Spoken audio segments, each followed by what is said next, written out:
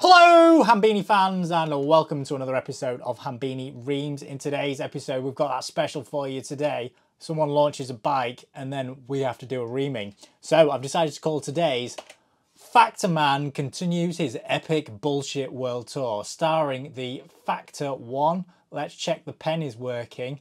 The pen is, oh God, working. I don't know what happened there. I think my hand slipped, right?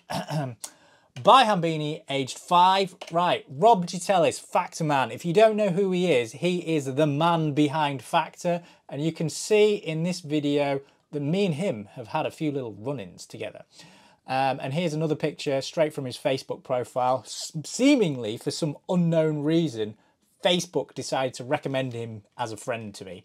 To give you a bit of background, he claims to understand mechanical tolerances from his degree in chemistry. You can watch that in this video here.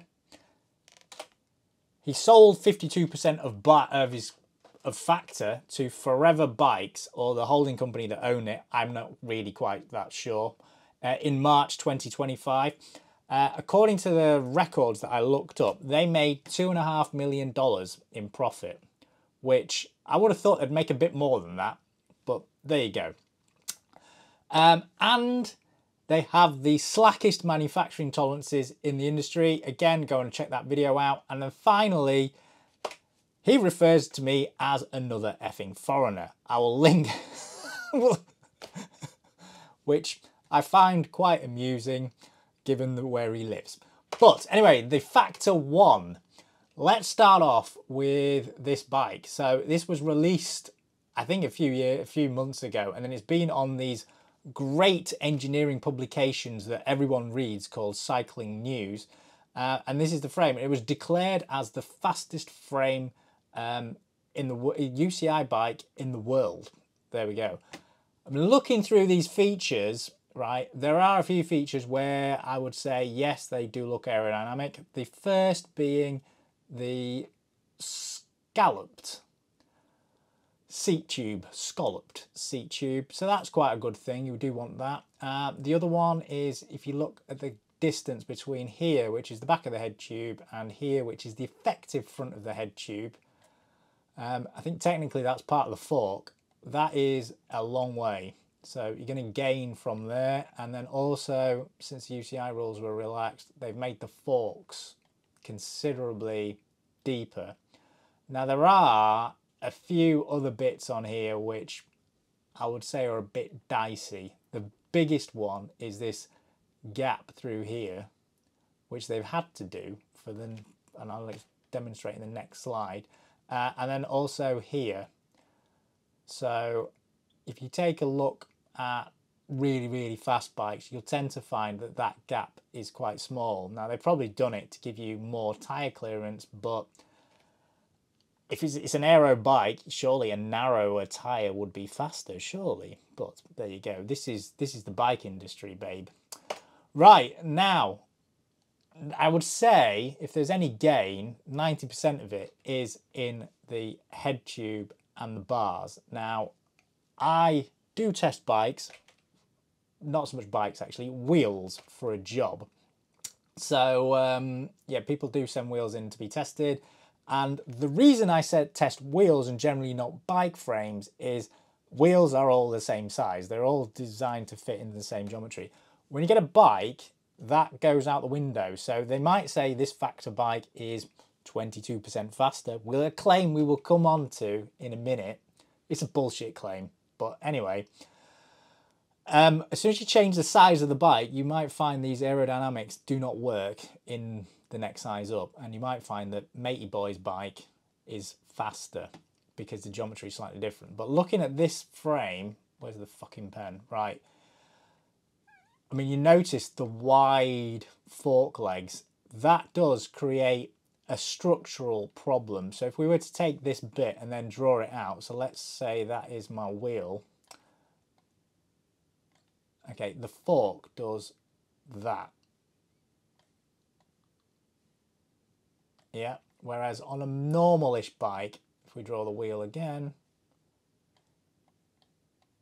it tends to do that. Yeah, and then you've got your handlebars here, and then your handlebars are on here as well.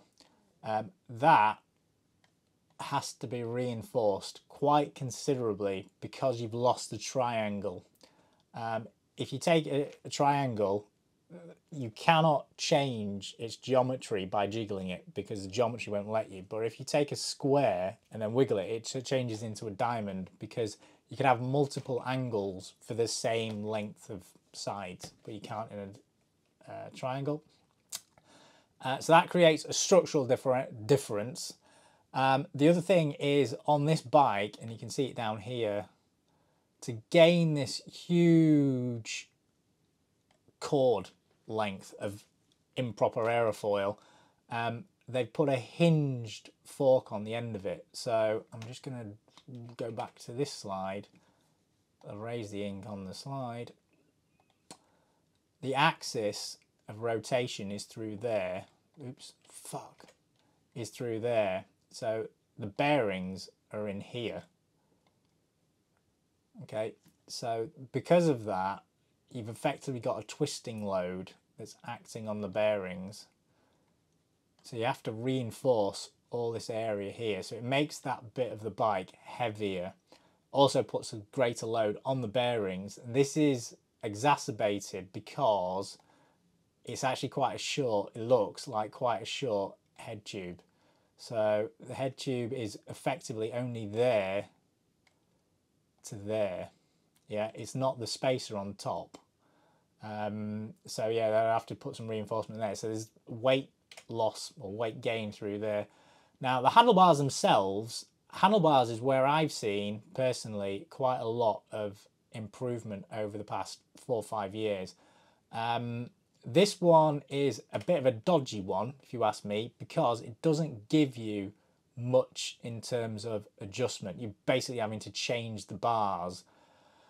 I thought it was a bit of a dodgy thing when they went from stems and bars being separate to integrated, because getting that fit correct is going to be problematic. It's even more problematic on this thing because you've got a multitude of things that you can change. So you can change this spacer underneath to jack it up. You've also then got to change that, which is the effective top cap that preloads your bearing. And then you've got the reach and also the stack height. I don't know how they're going to do this because it doesn't actually give you that much much movement. And yeah, look at that. The head tube is quite short, so the bending moment on there is quite big. So again, you have to reinforce it. Right. The white paper, aka the shite paper. Let's have a look at this. Right, end of the show. Fuck. Now, so this is the shite paper from Factor Innovations, and it's written like it's some sort of fucking top secret document written by a bunch of fucking chavs, right? But here's the headline statistic. It is more than 22% faster than a Specialized SL8. So if we do my rough numbers, let's say I'm a fairly shite cyclist, but I can do about 40 kilometers per hour for about a minute. Okay, might be a bit better than that now. Times 1.22 gives me something like 50, right? There is no way on this fucking planet where if I go from one bike to another, am I going to go from 40 kph to 50, right? It's just absolute bollocks. I don't know how they're even allowed to put it. Oh, actually, I do. They've been so vague with everything. So if you look at this chart, so this compares the Factor 1 with the, what is it? The Ostro 2. So it's just ridiculous. There's no units up here. It just says normalised. Yeah, who gives a shit, right? And then all these well-known establishments, Guelph, that's a place in Canada. Sounds like Tosser to me, right? Sassy, place in South Australia, I think. And then we come on to the CFD. Now, CFD looks great until someone with half a brain cell looks at it. So if you look at all this CFD, okay, first of all, what the fuck is U-norm, right? I think that's your free stream velocity versus the localized velocity, but I'm not absolutely sure. Okay, now the first thing I looked at this is these spokes, right? Count them. Have a look to see how many spokes are on those wheels. There are loads. 1, 2, 3, 4, 5, 6, 7, 8, 9, 10, 11, 12, 13, 14, 15, 16, 17. There's loads of them, like 24 spokes, okay? And it actually doesn't matter because in their CFD, they do not appear to be rotating, okay? So they are fixed elements. The guy's leg or girl's leg also appears to be fixed. Now, modern CFD can't handle that in the static plane. So ANSYS, which is like the de facto CFD, it used to be called Fluent, can't really handle rotating objects that well. You need ANSYS CFX to be able to handle that. And then even then, it's a bit dicey because you've got speeds that are different. So you've got the wheel going around at one speed, and then you've got the guy's legs going around at a speed that's like 10 times less. So there's the first thing. Then there's more epic bullshit in here. Right, you can read all this crap, but it says the airflow stays attached for as long as possible, adding a net thrust at yaw. What, yawn? Fucking hell, right? So what that means is if you're going straight and the wind comes in from a slight angle, you are actually getting a net thrust. Again, that's something that I think is slightly dicey. But then we come on to the absolute nitty gritty, which is I think this test was rigged. So I've highlighted the Special SL8 there. Look at the stack height on that. That is massive. Now, one of the problems is, right, it says here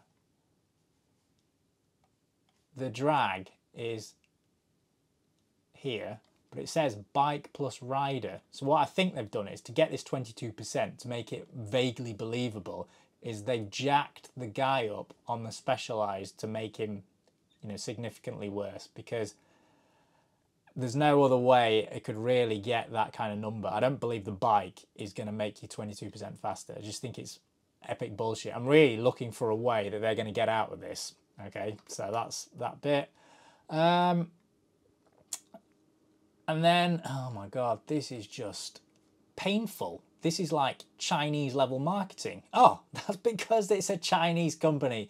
We've got one pilot feedback test pilot. So this guy called, I'm not even sure what his name is, but he's an Israeli Premier Tech rider, Jake Stewart. Holy shit, when it hits 50 kilometers per hour, it really starts to fly.